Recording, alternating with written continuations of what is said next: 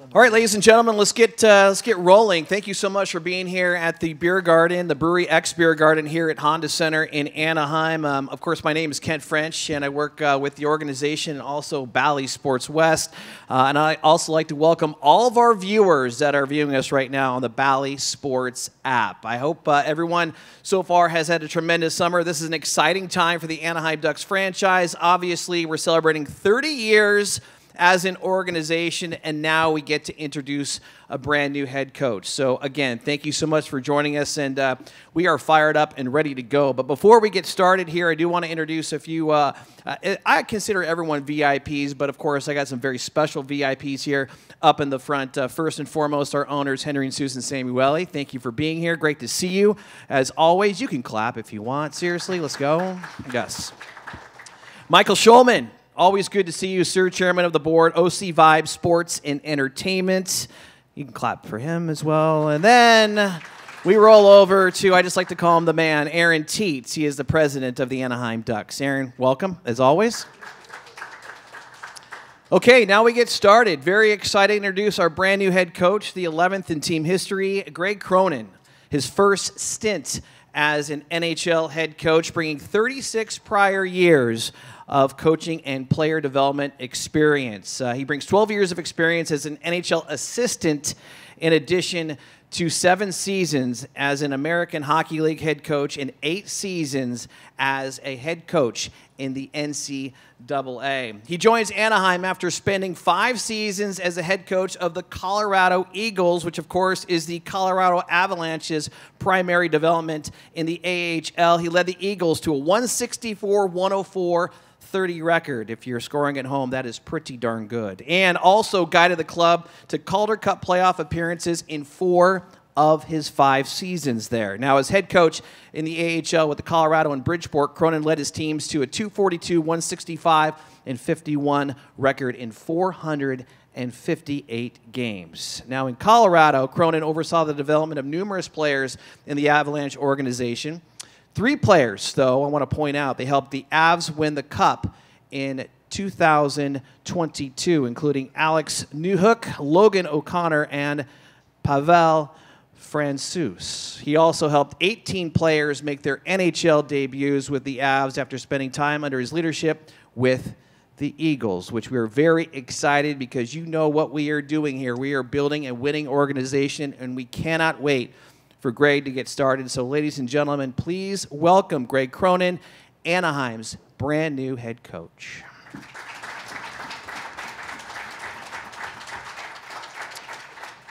Now, as we roll on with this press conference, I'd like to give our GM, Pat Verbeek, a few moments here for some opening comments. You've got some really, a lot of notes there, Pat. No, it'll go fast. Okay. Thanks, Frenchie. Well, this is a very exciting day for the Anaheim Ducks. Thank you all for coming today. I'd like to thank Susan and Henry Samueli, Michael Schulman, and Aaron Teets for your tremendous support going through this process. We casted a wide net, and it's been an exhaustive process. And through that process, I'm really excited and couldn't be happier with the result. We are excited to welcome Greg Cronin as our 11th coach. And in my personal opinion, I think this has been long overdue. And I think he's going to be a tremendous fit for our hockey club. Greg has, obviously, he's been mentioned before, he has extensive experience, 36 years in developing players, coaching players in the NHL, AHL, college, and the U.S. development program.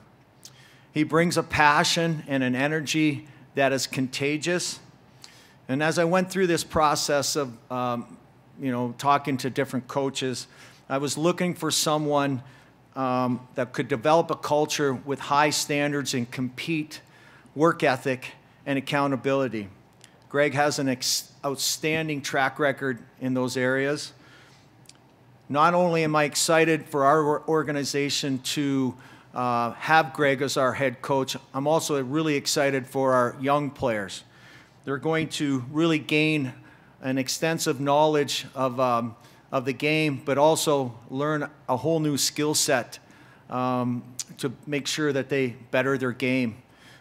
I'm also really excited for our veteran players. I think that he's going to reinvigorate them and give them a brand new perspective moving forward with the game.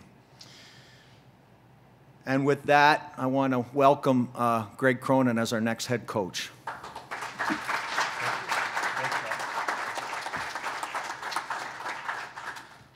Again, just to reiterate what Pat said, I want to thank Henry and Susan, Michael, and Aaron Tietz. I had an opportunity to have dinner with Henry and Michael and Aaron. We had a good conversation, and I felt really comfortable just sharing my vision with the owners. And I've had a real long journey with Pat. I've met Pat 3 separate times without having any history with Pat at all. And it's funny how, like, I've been doing this for 36 years, and it's always about networking and who you know. I'm kind of a stay-in-my-lane guy, and I work. And I think that every time you have an opportunity to grow in another organization or move laterally, you meet people. And fortunately for me, there was a gentleman by the name of Craig Billington, who was my GM in Colorado with the Eagles, who had a history with Pat. And he had talked to me about Pat and how he thought Pat and I would mesh as people and share a similar vision. And, you know, obviously everybody knows who Joe Sakic is, and Joe spoke highly of Pat and thought at this particular moment with the Ducks, where there's a real influx of new talent coming in, that my skill set as a coach would mesh really well with what Pat's trying to do here and his staff in terms of building a championship team. So we met for a long time, and again, I make a joke that Pat's a pig farmer from Western Ontario and I'm a Boston guy, and how the two of those personalities mesh so well. But I never really had a conversation with somebody that was probably budgeted for 2 hours, lasted 5 hours, and then the next one was a 7-hour meeting where I got into the mechanics of how I coach and the process involved. And it's interesting, you know, kind of a window into that discussion. I mean, Pat played a long time, has over 1,000 points, 1,000 games, different view of the hockey world than I might have coming through a Division II college hockey player and then working my way up as a coach through different levels from University of Maine. I won't go through the whole thing, but from college to the U.S. National Training Program, which is a premier program that I was fortunate to start, and then on to the NHL route. And so different views of the game, and you know, Pat moves on as a manager, watching it from up above. And I always tell my players there's 3 views of a person's identity as a hockey player. One's through his own eyes, one's through the eyes of above, like the media. You're watching from the balcony and you're watching a game, and that creates a visibility. And then ultimately on the battlefield, where the opposing player sees the stiffness of a player, the confidence, the battle level, and all that stuff, and the coaches see that. And Pat's been through all that, and I have been as well, but through a coach, not from a player. But we really, really were compatible with what we felt needed to be done to maximize potential. And this is a growth league, and you know, it was a win now, I think, years and years ago, but now there's some patience to it, particularly with the young kids coming through and the development model that I explored in the American League in the last 5 years and going back 20 years ago when I was in Bridgeport. And I think we mapped all of that out, and I felt pretty good about it, but you just never know. And you know, and I think, as you know, I think Pat's pretty proud of his ability to keep things under the lid. And this didn't get out until this morning, so we worked together to make sure it was a private process. And I'm just ecstatic to be here. I think this is right up my wheelhouse as a coach. I think the experience I had in Colorado with a great staff and with the support from the Avalanche will transfer really well to the NHL level. And I'm just really blessed to be here. And I want to, you know, also give a thanks to my parents who have passed. They passed away 5 years ago. I know they'd be thrilled looking down. I've worked my tail off to get to this point, and like I said, I can't emphasize enough how happy I am to be here. And I was joking around prior to the press conference about the number of texts I've gotten from players as far back as the 80s when I was coaching at UMaine. And I was fortunate to coach Paul Correa, whose jersey's in the ceiling here. And I want to give a real strong thank you to two people that were instrumental in my decision to go from an MBA graduate at UMaine to a coach, and that's Sean Walsh, who passed away at the young age of 44, who I think was way ahead of his time, was really the engineer behind Maine Hockey's national championships, and another gentleman who's 88 years old named Grant Stanbrook, who has his fingerprints on probably 40 players in the NHL since he was at Wisconsin with Bob Johnson. He was able to take athletic skill sets and convert them into hockey players. And those two people made a huge impact on my growth as a coach. So I just want to give them a shout out, and I probably answered some of the questions that you have down the pipe here for me, but I'm just grateful to be here, so thank you.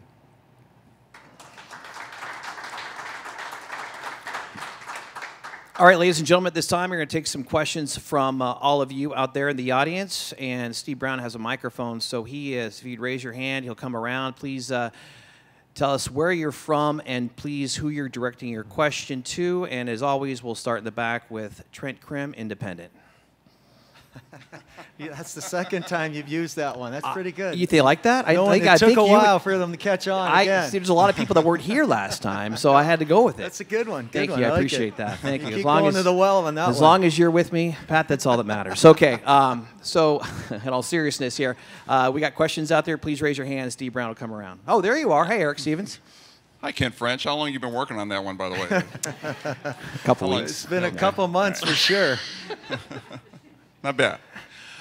This is a question for Greg. Eric Stevens with The Athletic. Congratulations, first of all, on being named coach. For you, Greg, I know you've interviewed for other NHL head coaching positions previously, but with all your experience whatsoever, how do you view this opportunity for yourself, just personally, with all your experience in various levels of hockey and whatnot, to just how do you view this, even on a personal level, and did you ever think that this was going to come for you? Thanks, Eric. And so a year ago, I was involved with the Bruins open position, and very different dynamic there with the older team. They're this close to winning a cup, and I think Don Sweeney and Cam Neely were looking for a personality that might be a little bit different than Butch Cassidy's after his 8 years as a coach there, and it was a great experience, great opportunity, and they went with Jimmy Montgomery, and he did a heck of a job. If you would have asked me that position compared to this position in terms of what fits my strengths, I would say this position does, just because it's like I was talking earlier about the timing in your career. I've been in so many organizations that needed rebuilds, going all the way back to the New York Islanders, and Mike Milbury was there, and we had young guys like Zdeno Chara. He ends up being a first ballot Hall of Famer.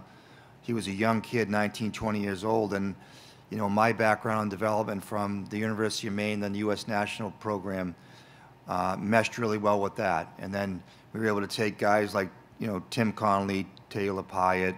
I'm going to miss a bunch of guys, Rafi Torres, that were in that mixture, and convert them into assets, and Mike ended up trading them, but that was a good fit for me. And then I go to Northeastern, which is a program that's really bankrupt in a lot of ways, and that was a total rebuild.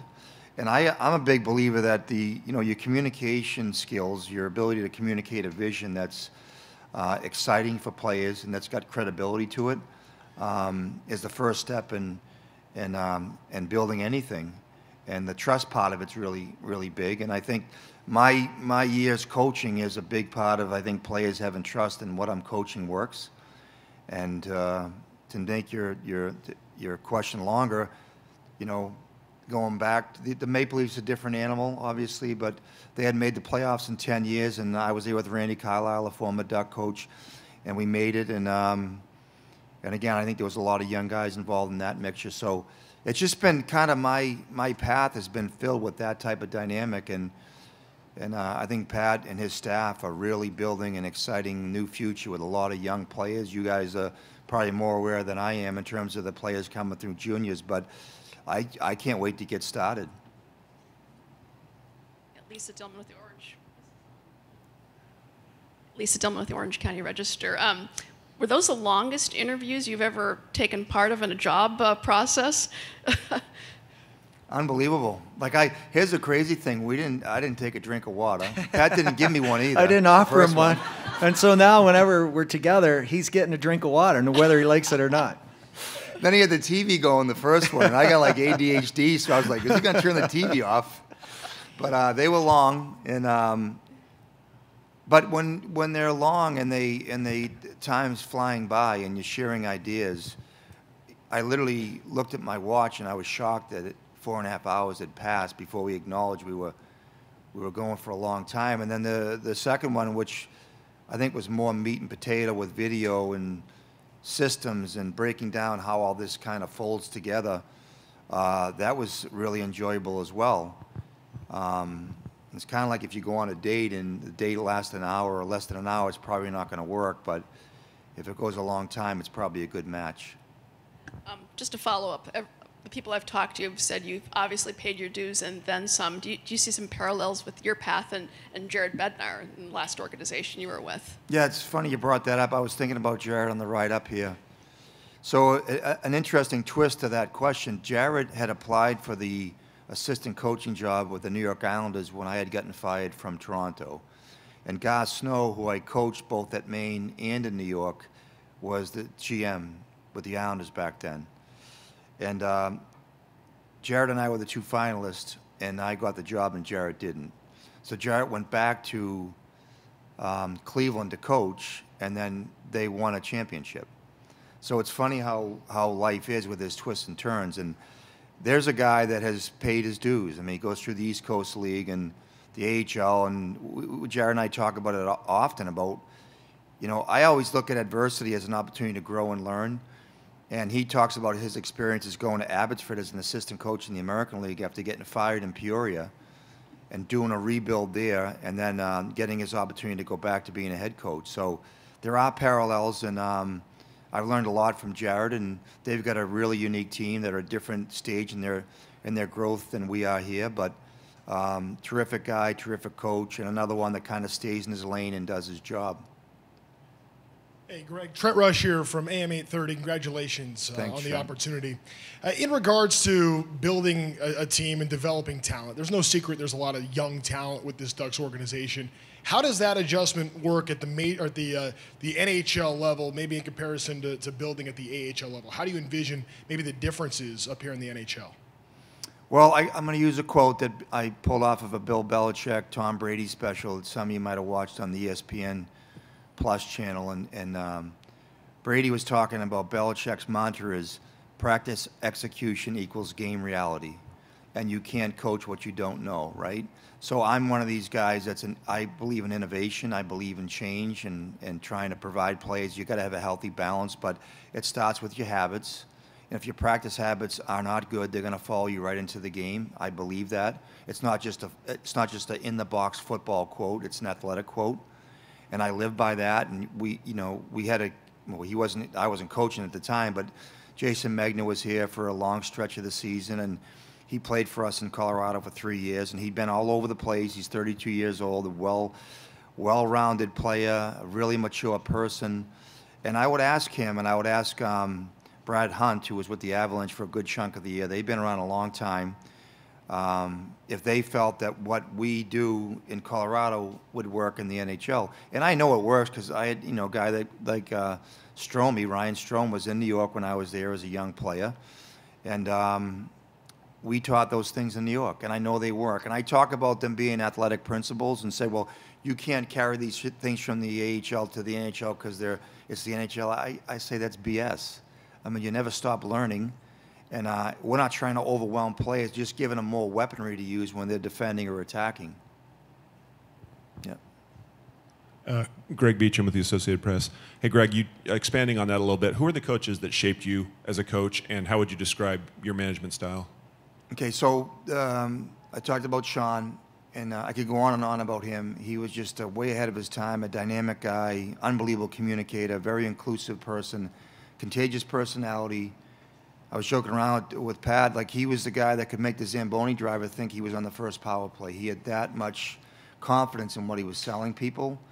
And he evolved as a person as well to be, I think, a very, I would say, mature person, a little bit egotistical in the beginning, but I think he matured to being a guy that was kind of like a godfather. And then Mike Milbury, who the media, you know, he was on TV quite a bit, and he was kind of an explosive personality and contagious for different reasons. But Mike was a type of guy that didn't use semantics talking. Like, he wasn't worried about emotional Band-Aids. Pat played in that generation where you used honesty as a tool to get into a player's heart. And Mike said something to me at, I was 35, I think, coaching the Islanders, and I bet you 4 or 5 guys were older than me. Kind of intimidating back then. Gino Ojic was on that team. I go on and on. Richie Pilon, and I don't know. I'll go through. There was Ziggy Palf. There's a lot of guys. Sergei Nemchinov was probably 40 back then, and Mike was talking, was watching me do a meeting, and I kind of tiptoed around a message that I was worried about the player getting his feelings hurt. And I'll never forget, Mike grabbed me in the old Coliseum, which was a rickety old building. There was these doorways that were kind of like caves, and he brought me in the doorway, and he said, if you're going to sugarcoat a message, then just get in your car and drive back to Boston. And that hit me right between the eyes. And he followed it up with, it doesn't matter where you came from or how old you are. He said, players want to know that you care about them, that you're honest, and you're going to give them a positive message. And that stuck with me. And I think when you run into people like that, that have that ability to hit you between the eyes, and Mike would say all the time, it's about getting to a player's soul. I never heard that, like getting the message to a player's soul. And that stuck with me, and he was a big part of my growth as a coach, particularly in the NHL. And I liked Randy. Like, Randy Carlyle was, you know, we were joking around. Randy's kind of a rough and tumble guy. The exterior is a little bit sandpaperish and thorny, but he's a clever guy, a brilliant hockey mind. And Pat played with him. He's got a great sense of humor. But Randy's ability to see the game from the bench and then translate that into messages on the bench with players real quickly was impressive to me. And another guy that I thought was really unique, and that was Butch Goring. And I coached with Butch in New York. And he didn't, you know, he wins 4 Stanley Cups. He's 160 pounds soaking wet when the game was full of tough guys. He was another guy that understood the game. You hear him on TV, he sees little things, and I was blessed to be around him. Anybody else? Hi, Allie Lozoff, Anaheim Ducks Rinkside reporter. Congrats and welcome, Thank you. Greg. Pat, a question for you. I was wondering. Oh, I thought I was going to be able to go through this whole thing and not have to answer one. I just wonder what character traits of Greg stood out to you during the interview process that made you certain that this is the person for the role. Well, part of when I went through this process, there was a few things that was important, but I really wanted to feel the energy talking to the person. And like I mentioned before, there was a really good energy. And to me, that's going to translate over to the players. And that was important. One of the other things there was 2 things that were really important, but one of the criteria, you know, that I wanted, you know, as I listed the criteria to go, you know, find the next coach, was being a teacher and a coach. And what I mean by that is, you know, the coach creates the culture of work ethic, compete, accountability, the structure of the systems you're going to play. But what impressed me the most, and this is probably what separated him from the rest of the group, was the intricate details that he could lay before myself, like in a step-by-step process of the basic fundamentals. And when I went through, and when he went through that with me, as a former player, I would crave that, you know, and that to me is what separated, you know, when we got through that. And so the teaching part was what put him over the top, in my opinion. Leon Raffner, NBC Radio. A question for Greg, maybe Pat also. I know you've met a lot of new players over the years as you're coaching, but here you have to go through an entire team's roster and learn about the players and evaluate them. How does that process work for you? Do you want to do that? Yeah, go ahead. Good question. I watched a lot of tape before I met with Pat, and I'm big into the breaking down video in a meaningful way. You don't want to overload the players, so I try to overload the coaching staff so what we share with the players is digestible. Like I talked about earlier, the honesty piece of it. So I would say you coach the person, not the player first, so that relationship is critical. And that's where you find out character, mental toughness, goal setting, what's the player's goal, going back to that image of what somebody's seeing from the press box versus what's going on the ice, and then what's going on between his ears. That to me is where the journey starts, with the individual relationship with the player. And then putting that vision of what he thinks he is into what we want him to be in terms of maximizing the team. I think there's a certain skill to doing that. I'm very comfortable in those conversations because at the end of the day, it's all about the team. And I think as I move forward in training camp, because as Pat talked about, there will be standards. There's very controllable standards, and I say this all the time. There's certain things that are very doable. Everybody's going to compete at an extraordinary level. That's kind of my mantra. And then you got to always attach your compete level to your brain. So you got to be smart in how you do it, and that's what Pat was talking about, the detail. So when you arrive at a battle, there's going to be a requirement. When we talk about this quite a bit, weaponizing the player so when they do get there, they're able to actually accomplish the goal. And I think at first, just watching the tape, some of the guys it's going to be new to them. But I'm really confident that, and I talked about this all the time, it's repetition builds that habit, that we will get it out of them. And at that point, I really feel confident that not just me, but Pat and the organization will get a sense of what players can and cannot do in that system. Derek Lee with the Sporting Tribune. First off, Greg, congratulations and welcome to Anaheim.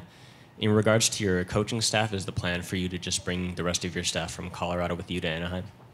No, and Pat's going to play a big role in this. I know Mike. I coached against Mike Stothers when he was in Ontario and all the way back when we were in the American League 20 years ago. And I know Newell. I've known Newell for a long time. So I have talked to them, and they're going to be part of the process. And Pat and I will go through candidates, and I'm sure Pat's played with guys and worked with guys that may be good fits here. So as we move forward, past this press conference, we'll work together to find two really good people.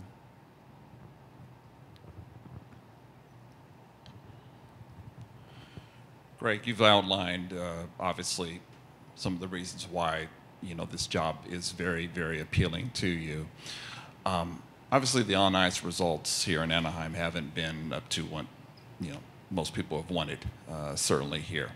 But in that sense, though, with the young talent that is already here, the young talent that is going to be on the way, presumably, coming, do you feel like you're maybe sort of getting in on the ground floor of something? Does that make it additionally invigorating for you?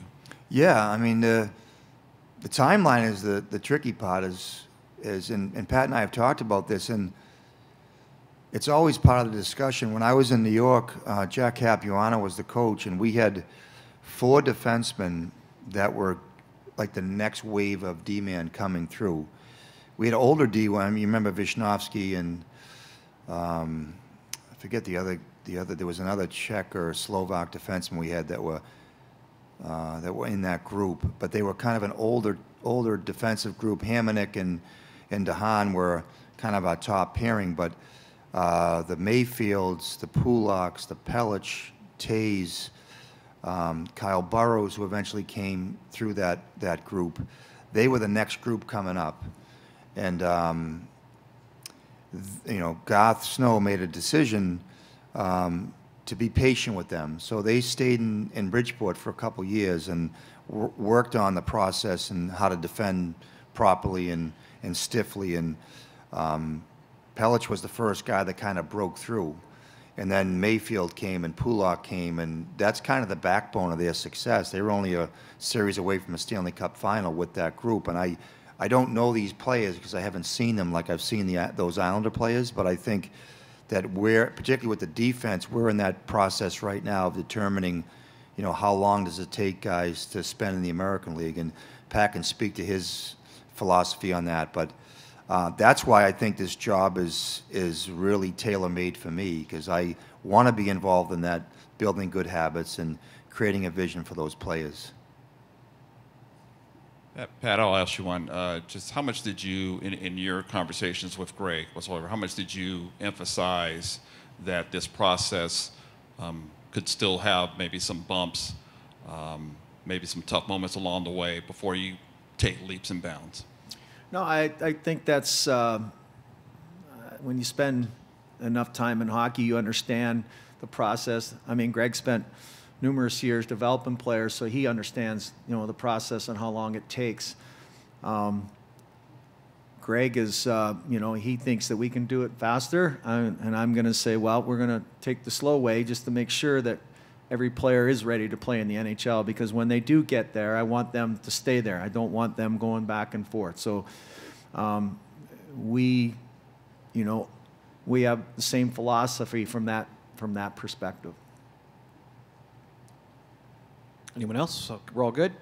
All right, ladies and gentlemen, please, one more time, welcome Greg Cronin as the new coach of the Anaheim Ducks. Greg and Pat, thank you guys so much. We appreciate it. And there will be a photo op for all you in the back. We're going to bring up a jersey right now. Thank you, Steve. All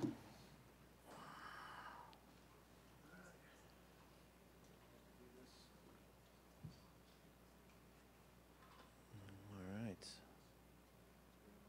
There you go. Yep.